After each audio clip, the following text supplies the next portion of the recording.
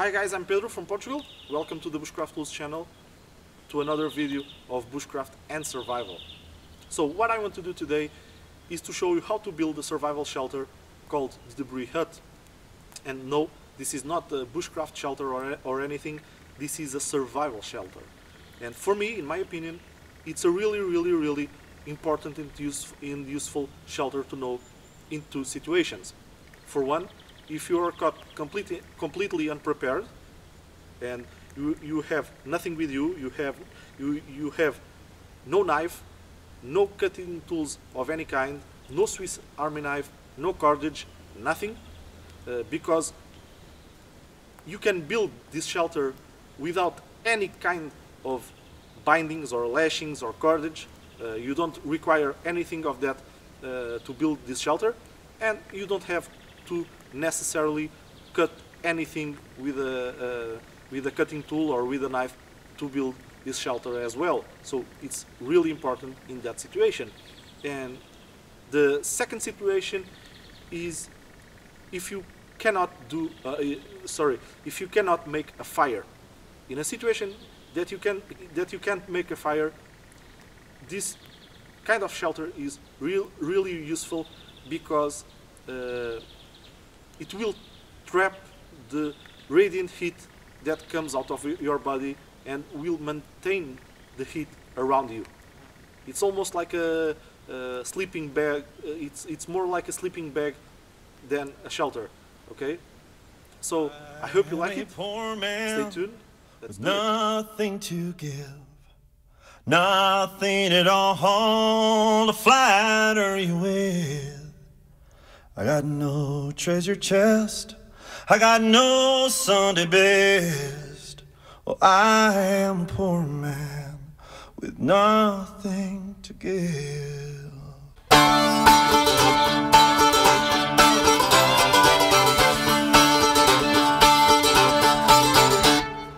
I'll make a suit of brambles and thorns, wear it for you who and on it adorned. A heart made of nettles, wove to the slave, your name in rose petals, and all I need. Oh, I am a poor man with nothing to give. First, what we want to do is to make sure that the shelter has the right dimensions, and by that I mean when it's completed and all is said and done, the shelter cannot be too big for you. Otherwise, the radiant heat that escapes from your body will not remain near you. Okay, so there is certain dimensions that the shelter has to have to be really efficient, and that dimensions are simple. What you want is to have just open hand around you. Okay, so an open hand on the sides, open hand on the top, open hand on the bottom, open hand near the head. Okay, so all the shelter will be just one open hand around you. Okay, so like I said, it will be more like a sleeping bag than a shelter itself. Okay, and this is really important. And as you can see in those images, I'm making sure of that, laying on the ground and sticking some sticks around me to make sure that the shelter has the right dimensions. Like I said, sticks around, stick on the bottom, stick on the top. So that's it. After that, you want to build a really good mattress using debris or leaves, whatever. And this mattress has to be in a way that when you lay down on top of it and when it's compressed, it will have at least 4 to 5 inches of height of compressed material to battle conduction from the ground, so your body doesn't lose heat by being in contact with the cold ground. And this is as important as having a really good cover. Okay, so make sure you build a really good mattress. Next, you want to do a kind of a tripod with one leg really big. Okay, one of the legs will be the main beam or the main support of the shelter. And this is easy to do. You can grab 2 fork sticks to be on the front, and by making them match one to another and then placing the long beam on top, the tripod will remain stable without any lashings or bindings. And you want this crisscross of the 3 legs of the tripod, in other words, the place where they match together, to happen at about a little bit below waist level, maybe at groin level, so the entrance and the shelter itself will not be too big. Sometimes, as you can see, the inclination of the main beam or the main pole, it's not enough to make our feet remain inside the shelter. And in that case, you can use a longer pole so it will meet the ground further away, and the angle that it makes will not be too steep, so this will allow the feet to remain inside the shelter. Or you can lift it up with 2 fork sticks or 2 Y sticks on the bottom, easy enough, just to make the bottom a little bit higher, making once again that angle with the ground not so steep and allowing your feet to be inside the structure. After that, you can start building the structure of your shelter by placing some ribs per se on the sides of the shelter. As you see on those images, it's what I'm doing. And they don't need to be placed super close to one another. It can be some space between them, some inches, not a problem at all. But there is one very important aspect that you have to consider when placing those ribs or those sticks on the sides of the structure. That is the following: you have to select these ribs or these sticks in a way that makes 2 things happen. First of all, the bottom part of the ribs must be placed following the contour of the shelter marked by the sticks that you stuck on the ground on the beginning, one open hand away from your body. Those sticks mark the contour of the shelter, so it will not be too big, and those ribs, the bottom part, must follow that contour. And secondly, the top portion of those same ribs that you put leaning on the main pole or the main beam, when you place them, they cannot stick too high from the main beam, because if that happens and some rain infiltrates your cover and gets to the point of one of those sticks, it will run down and drip on you. So pay attention to that detail. So like I said, the ribs or the sticks must be placed with the right length at the right place of the shelter to meet those 2 criteria. The bottom part placed on the contour marked by the sticks that you stuck on the ground, and the top portion placed on the main beam, not sticking more than 1, maybe 2 inches above it. After you have your main structure built, you want to put some branches with leaves just to close some gaps on the structure. Nothing too fancy, just a few branches to hold the cover together when you put it on the top. So you have the structure. Now it's time to build the cover. The cover of the shelter has to have at least 2 feet to be waterproof and to prevent your body heat to escape to the exterior. So at least 2 feet or 60 centimeters for those who use centimeters. So you really need a thick layer of debris or leaves, what have you. And this is why it's called the debris hut. One simple way to do this is to start collecting the debris far away, and as you collect them, you are getting close to the shelter. And the reason for this is very simple. It's just because as you are working, you are getting tired, more tired, and it's easier for you to get the debris further away when you are well rested, and then when you are tired, to get them near the structure of the shelter than the other way. Okay, so it's just for that reason alone. And you can pile a bunch of leaves really fast using a fork stick, like a broom or a shovel. And this is really useful if you are afraid of snakes or bugs, what have you. With that stick you can displace the leaves and the debris, and anything that's in there will go away. Okay, so you can use a fork stick to do that.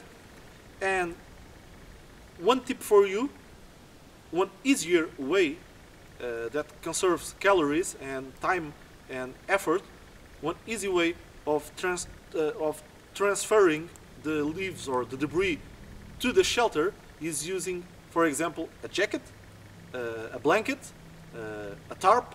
Anything that has a large surface will collect more debris and more leaves each time that your arms alone. So a tip for you to conserve your energy is a plastic bag, a trash bag, a blanket, your jacket. You can stuff that material with leaves and transfer the leaves or the debris to make the cover, and by doing that you have to make less travels. One very important aspect that you want to take in consideration when you are building the roof, the cover, is to put the bottom layers first and then build up to the top. Okay, pretty much as if you were building a roof with shingles. You put the bottom ones first and then build up to the top, so if it rains, the rain will slide through the roof or through the cover of your shelter without getting inside. Furthermore, when you are halfway to the top building your cover, you can even push the debris a little bit down, and by doing this you are making the roof, the cover, more wide on the bottom, and this prevents the top layers from crumbling down when you are putting them at last. If the cover is too narrow on the bottom, the top layers will crumble down. So it has to be a little bit wide on the bottom, and you can do this by pushing the debris a little bit down when you are halfway to the top. Okay, not compressing the debris, because it's the dead air space between the debris and the leaves that is making your insulation. Not compressing it, but just gently pushing a little bit down to accommodate the top layers without them crumbling. Okay, this is very, very important, as well as building from the bottom to the top. So the cover will have all around the necessary width to be waterproof and to protect you. One more thing that you can do to improve your shelter if you are afraid of the debris get blown by the wind, to prevent that, you can put some branches around the debris, the cover of the shelter, so it prevents them from getting blown by the wind. Now you have the cover completed. So what's missing to complete the shelter? If you pay attention and you enter the shelter like it is, you will notice that the triangle of the structure of the shelter, that triangle is too high from your body. Okay, there is a big space between your body when you enter the shelter and the main beam. That huge space is made by that triangle. So we want to reduce that space, and one easy way to do that is to shove some sticks on the sides. After the cover is completed, you can shove some sticks horizontally about one open hand from your body when you lay down. By doing that, you are going to make a smaller triangle, and then you stuff that triangle with debris, leaves, what have you, to close that gap and that space. And now this shelter is much more effective in maintaining the radiant heat from your body around you. So like I said, it's more like a sleeping bag than a shelter. Okay, what's missing? The door. The final step is building a door that will fit very tight on the opening, okay? And the door, for me, it's as important as the rest of the shelter, okay? You have to have a really good door that fits really snug in the entrance and doesn't let the body heat escapes from the shelter. So it's important that you build a really thick door and that the door matches the entrance really good. And now the shelter is completed, okay? Some side notes about the shelter.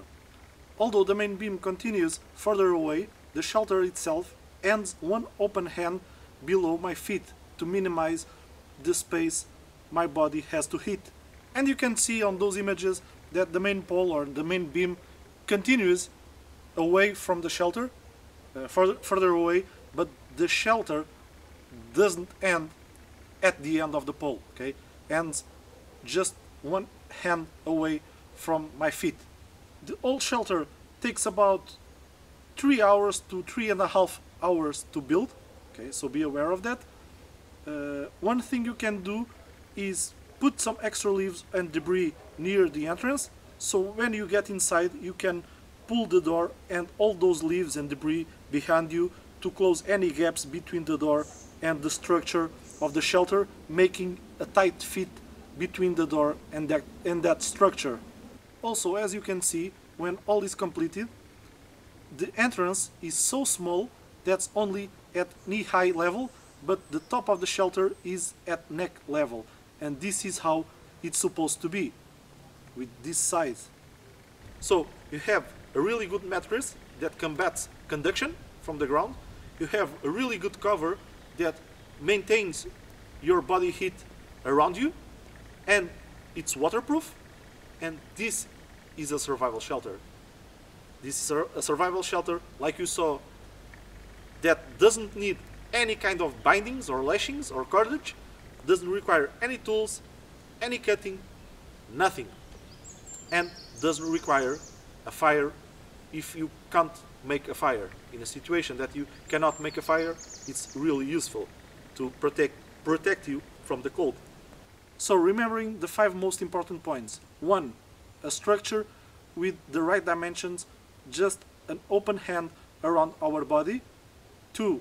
A really good thick mattress that's at least 4 to 5 inches when it's compressed with our body weight. 3. A cover of at least 2 feet to insulate us in real cold weather and to be waterproof. 4. Close the extra space inside, making a platform of sticks and stuffing that small triangle with debris and leaves. And 5. Make a really thick door that fits snug and fill the gaps with extra debris so the heat can't go out and the cold can't get in. And I have tested this shelter in various situations with a thermometer on the outside and one on the inside, and the difference between the temperatures inside and outside were pretty substantial. On the inside, I believe I achieved 11 degrees Celsius or above, 11.3 I think, or more or less 52 degrees Fahrenheit, and on the outside I believe it was like -1 degree Celsius, or more or less 27, 28 degrees Fahrenheit. So it's a big difference, and I've tested again and again and again, and in one occasion it was more or less the same temperature inside, 11 point something degrees Celsius, or 52 degrees Fahrenheit, and on the outside it was even colder. It was like I believe almost -3 degrees Celsius, or like 25 degrees Fahrenheit outside, I believe. So it's a big difference. Other thing that you have to be aware of is that temperature outside, if it gets a little bit windy and you are on the outside with no protection, the heat will be rubbed from your body as if it were a lot colder than that. Okay, and this is due to the wind chill effect. Okay, so you have to be aware of that. If it's windy outside, the difference it will be much higher than the temperature difference that you saw on those images. Okay, because of that effect of the wind chill. And yes, I have also tested this shelter for waterproofness, and on that occasion I built a shelter with a cover made from debris and pine leaves, and like I said in this video, the cover was at least 2 feet high, 60 centimeters at least, and then I saw on the forecast that it was going to rain really heavily. So before I put inside a t-shirt and some pants, some trousers, I closed the shelter and waited about 2 days, and the shelter was completely wet, soaking wet on the outside. I believe a thunderstorm has gone through that place, so it rained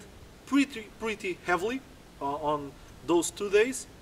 And when I got there, I removed the door, I got the pants out, the t-shirt out, and it was all dry, except from just one little spot that had some moisture on it. But I think in a thunderstorm it was a pretty good result. So I hope you liked it. I hope you understood the big importance and usefulness of this shelter. Like I said, it's not a bushcraft shelter, it's a survival shelter, and it's meant to be used when you are really unprepared with no knife, no cordage, nothing, or you cannot make a fire. So with all that said, I'm Pedro from Portugal. Thank you for your support, thank you for your thumbs up, thank you for your comments, and I see you on the next one.